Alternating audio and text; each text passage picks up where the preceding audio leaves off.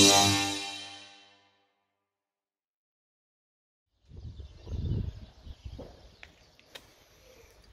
welcome back. Welcome to this forecourt film for our absolutely beautiful 2012 BMW 3 Series.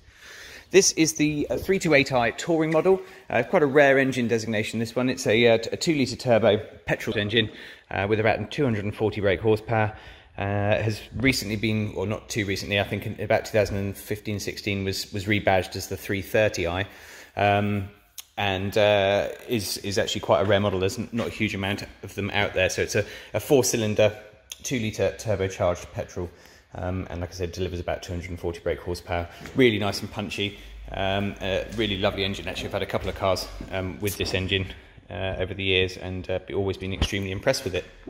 The car is finished in Alpine white. Looks absolutely incredible. The previous owner has really taken care of it in terms of the way it looks, and also sort of maintenance and things like that, with a full BMW service history. If we come across in terms of the sort of condition and things like that, you do get the odd small stone chip, as you'd kind of expect on a car of this age and mileage, but they really are very few and far between, and we'll have a lot of those sort of touched up just to take the eye off them and just protect them a little bit from getting any worse. But certainly there's nothing excessive on the car at all that I feel that I would need to point out to you. Like I said, other than just the odd little stone chip here and there. The car's been enhanced with the visibility package, which is the bi-xenon headlights, also with cornering lights, and then when you're parking as well, things like the fog lights there light up. It completely enhances the whole sort of front end look of the car, as well as obviously giving you far better headlights and everything like that as well. The lights are also adaptive, so they turn around the corners as you're driving, and sort of light up your side of the road.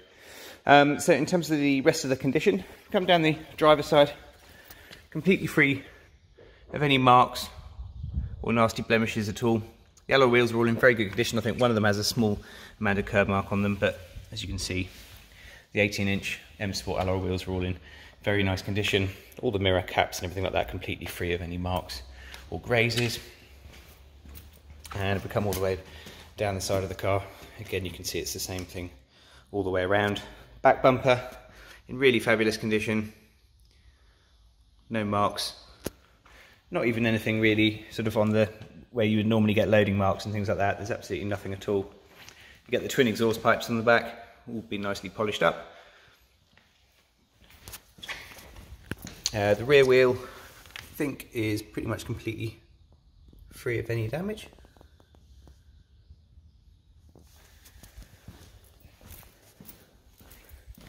And then down the passenger side, again rear wheel. This is the one that normally gets marked most, but that's all in really lovely condition. Side of the car, again free of any dents or marks. Another nice clean mirror cap.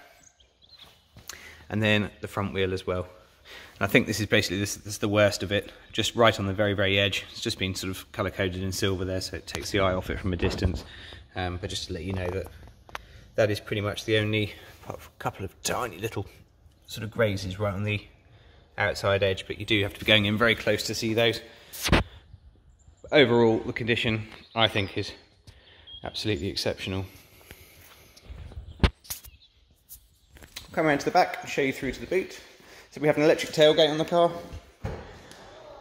That can be opened from the key, or also from the button on the rear of the boot door, or in fact the buttons on the inside of the car as well. Got the parcel shelf in place. Have the folding headrests in the back here, just to sort of aid with visibility and things like that. So if you're not using the rear seats, then you can just fold those down there so that they keep nicely out of the way. And all the carpet area and everything like that, all in really lovely condition. We've got the extended storage package, so additional sort of side nets, hooks and things like that there, and places to be able to put bottles. And then also the different part, which is all fitted under here. And this basically sort of segregates off part of the boot area so that you can carry large items without them moving around while you're driving.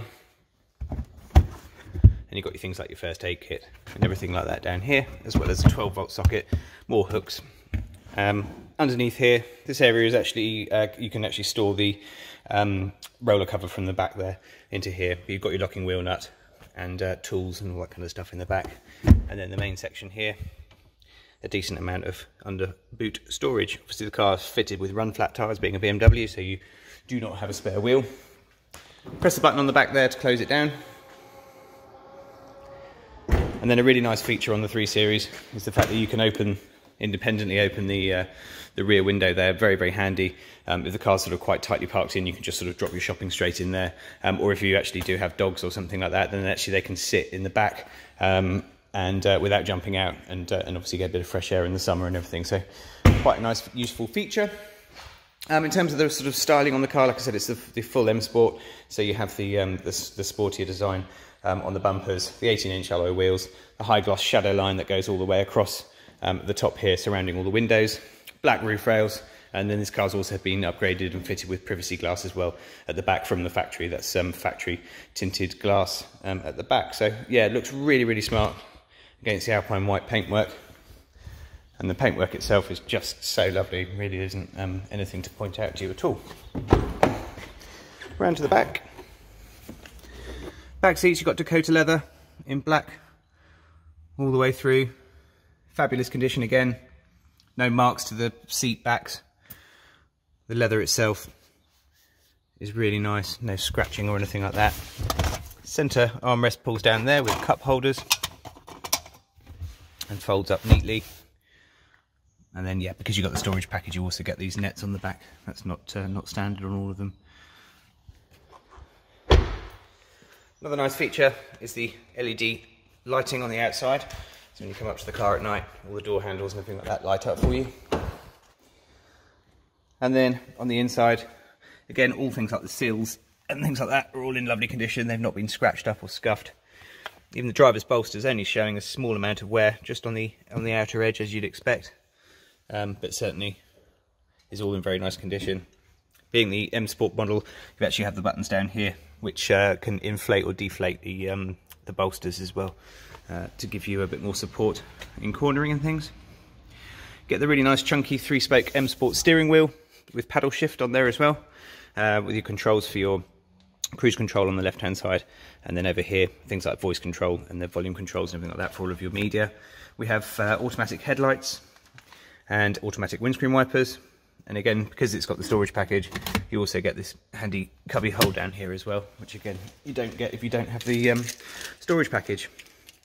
Front center armrest slides forwards and backwards. Again, that's an extra. It's bizarre, but BMW really don't give you a huge amount, so you have to spec the cars quite nicely in order to get all the bits and pieces that you want. Once inside the car, it's a keyless start system. So you just put your foot on the brake and then you press the start stop button and the car will pop into life. All the lights should extinguish. Yep.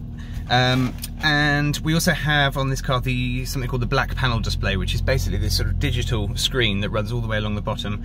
And so depending on what sort of mode you're in, it will actually chop and change the overall display there. Also comes up with things like satellite navigation instructions, and any warnings and things like that all come up on that digital display. If you didn't have the black panel display, then you would just have like a traditional sort of gauge, a bit like the fuel one over here, and a smaller screen rather than this really decent size screen that's there. So that's actually quite a nice nice feature on that car as well. Steering wheel, all lovely, not gone shiny or horrible. All the stitching and everything like that, all in lovely condition. M Sport emblem at the bottom, and really is all in fabulous condition. Across to the centre, we'll show you the screens in a minute, but you've got dual zone climate control, so you have separate temperatures for driver and passenger, and then we also have in the back additional vents and controls there for the rear passengers. Climate control works very nice and easily. Obviously it has full air conditioning, and then we also have 3-stage heated seats for the driver and passenger as well. So again, all nice and easy to use. Down to the centre, have cup holders and things like that in the middle, and additional kind of storage 12-volt sockets there. The buttons down here, we have your traction control on and off, the different sort of driving modes depending on how you'd like it sort of set up, and we can also drive the car into eco mode as well to save fuel. And then we also have parking sensors. You have front and rear on this car. And again, they will actually come up here and show you which sensors are being used at any one time, as you can see from there. So that turns them all on and off. Your iDrive controller controls everything up on the main screen, and then down in the front centre armrest you have USB and auxiliary sockets, as well as the clip-in phone cradle should you wish to use that, although a lot of people obviously nowadays would just use their Bluetooth on their phone to connect through to the main system.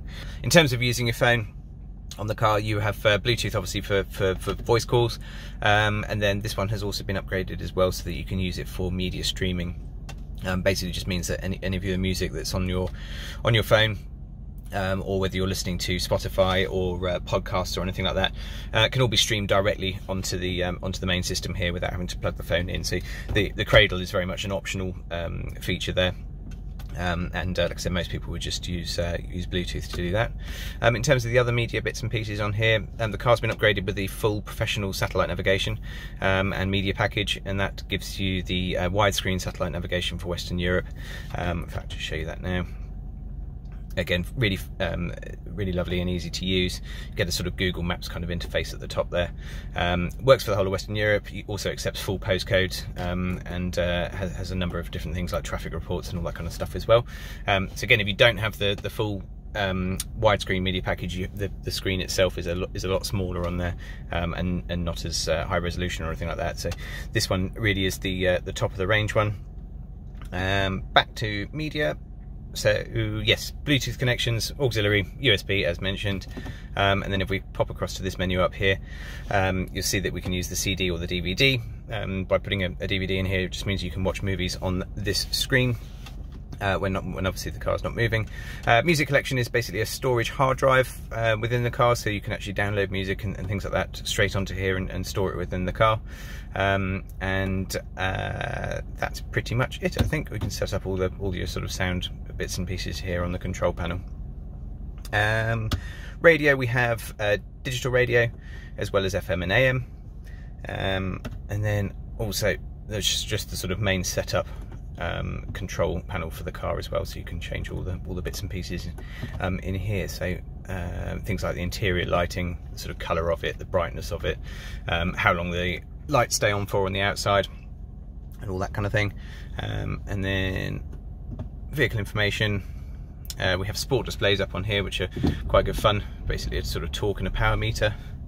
And then vehicle status. This is basically where you can sort of see anything to do with the maintenance of the car. So check things like oil level, and then all of your servicing and everything like that as well. So we've just had the car serviced just yesterday, and a brand new MOT put on, and you can now see that the next sort of thing that would need to be done is in December 2021, which is a brake fluid change. 2 years, so December 22 for engine oil, or 19,000 miles depending on which one comes soonest. Vehicle check is not for until 2024, or 37,000 miles. Front brake pads have 26,000 miles worth of wear left on them, and 37,000 miles worth of wear left for the rear brake pads. They've all got sensors in them, so again that'll go up or down depending on your usage.